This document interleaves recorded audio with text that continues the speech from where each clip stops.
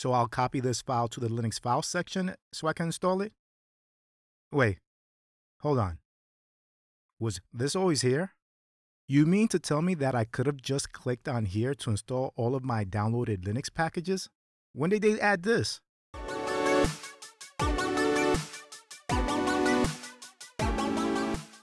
Hi everyone.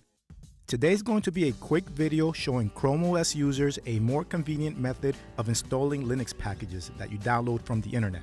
The usual way of doing this is to download the file, making sure it's in your Linux files area, and then type a command that will install it. However, I accidentally found another way of doing it that was right in front of my face this entire time. I have no idea how I missed this. So on to how you do this. Go ahead and download a Debian package that's not available in the standard repositories. I'll download the dbeaver database program as an example.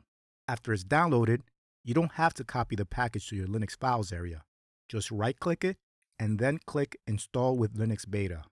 A window will pop up. Now wait for some information to show up about the package being installed.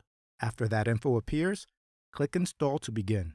You will start to see the installation progress to the bottom right. And while that's happening, I'll click OK on the information window to make it disappear.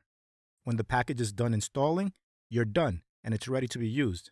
You can launch it from this pop-up at the bottom right, or you can launch it from the app launcher. So that's an easy way on how to install a downloaded Linux package. Now I'm going to show you how to uninstall it. It's just as easy. Bring up the app launcher, go to your Linux apps, right-click on the one you want to uninstall, and then click on Uninstall. Click Uninstall again to confirm, and you're done. So I hope this tip is helpful. It's always good to find faster ways of doing the same thing.